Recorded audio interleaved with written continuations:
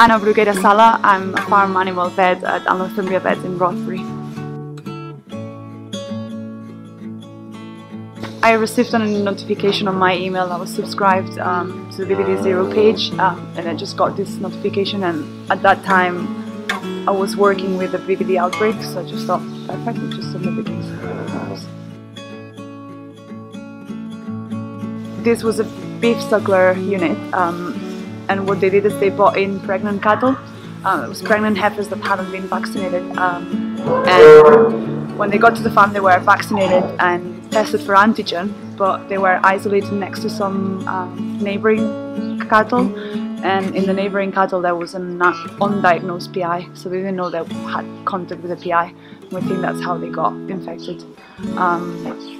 When those cows calved, we had a really bad pneumonia and diarrhoea outbreak amongst really young calves. So it was calves that were a month old and they all had really bad pneumonia.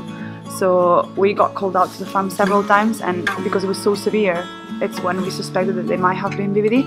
So we tested the calves when they got to a month old, and we got 3 PIs in the group. So after that, the calves got isolated with their dams and retested, and they were confirmed as PIs. But despite having removed them really quick, it says the farm had a really bad pneumonia and cryptosporidiosis outbreak.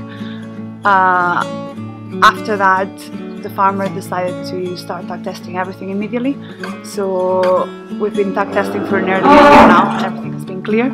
And yeah, they've just kept vaccinating, and things have been fine since.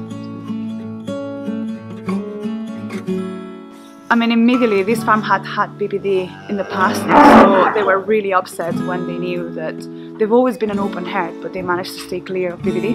So they were really angry at themselves for having brought it back in.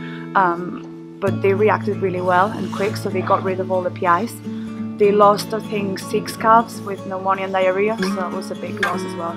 But I think the main thing was just the stress on the farmers. The cryptosporidiosis outbreak then spread to the flock, and they didn't lose any calves, but they lost hundreds of lambs.